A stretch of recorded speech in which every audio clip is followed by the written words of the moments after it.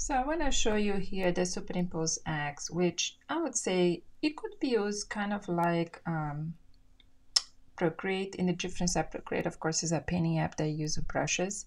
But this Superimpose is more of a collage, composite kind of app, which is just $4.99. But it can create so many awesome things, as you can see here. It can do all kinds of effects. What I like a lot in my creations is mix things.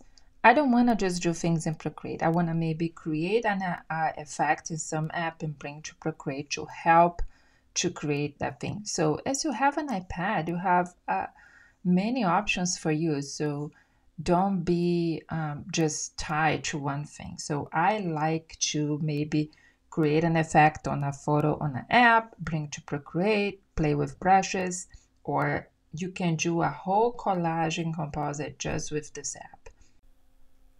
So we are starting here, grabbing the project here. I'm gonna choose a square, and I had to do a voiceover because when I went to edit, the voice recording didn't go all the way. So so you have the basis of the commands there. So when we go to layer, then you can see I go to that plus sign, and I'm gonna go to files, and actually that picture is from a photo that I added in the app that I'm not even gonna say the name because it doesn't exist anymore on the App Store. The app still works for me, but the app vanished.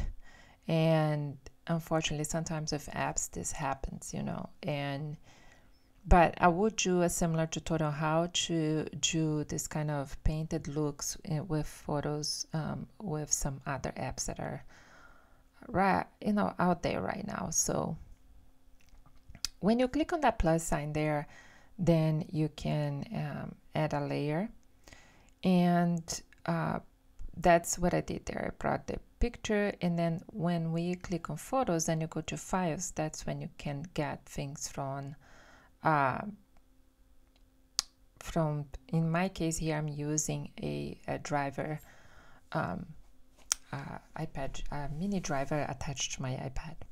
So when you go down the plus, also you can go to adjustments, and that's where you see adjustment layers, and you can use blend modes, and I'm going to show that later. Not blend modes, effects. But right now I'm showing that if you click on the effects, you can see all the kind of photo effects that you can have and change the color of the pictures and all that kind of stuff.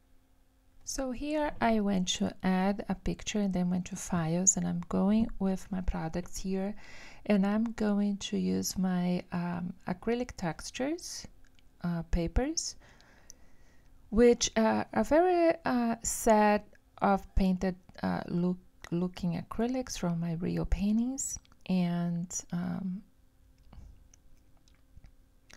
you're gonna see that there. I'm gonna bring it up, and I'm gonna bring that there. And then when you bring it, you see that I'm putting underneath. So what I have there is something that it didn't work as I wanted, so I'm gonna get rid of that real soon. But you know, as you see the posterize there. But what I did basically was just to get that picture and put a blend mode, and we're going to have a to see many times how the blend mode works. And if you go to layers, then you're going to see a little icon called blend, and then you can see all the blend modes.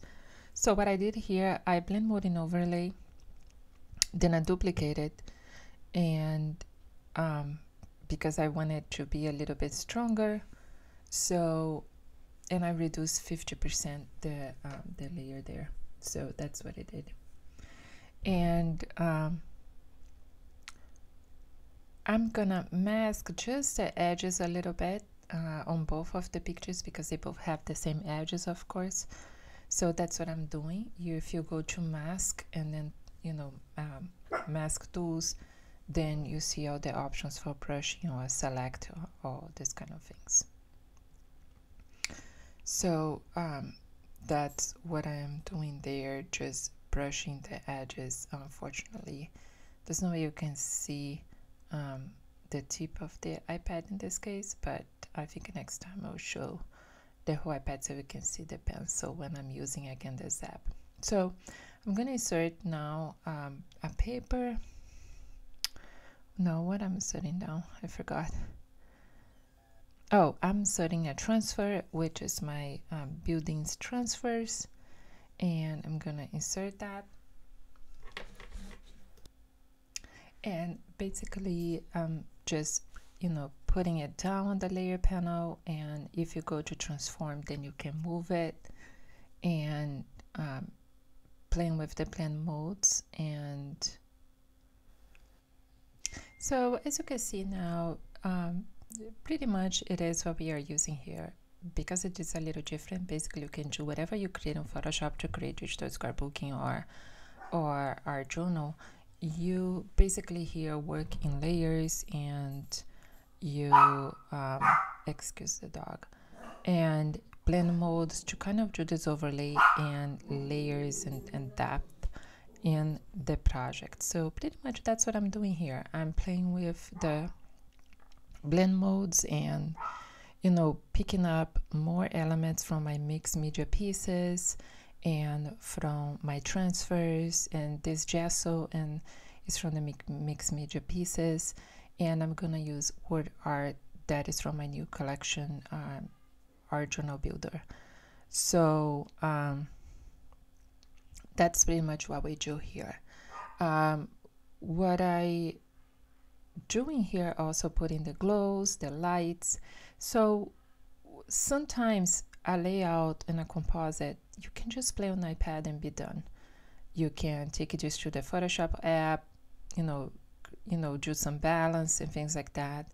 Or you can also export this as a PSD, take to your computer and finish on the iPad. So there's many possibilities, but I just wanted to show that if you want to create a whole layout with this app, it is possible, and you can create a beautiful artsy page here. So we're gonna do more playing with this app. Again, this app is called Superimpose X. It's for now at 2024 is $4.99 in the Apple Store.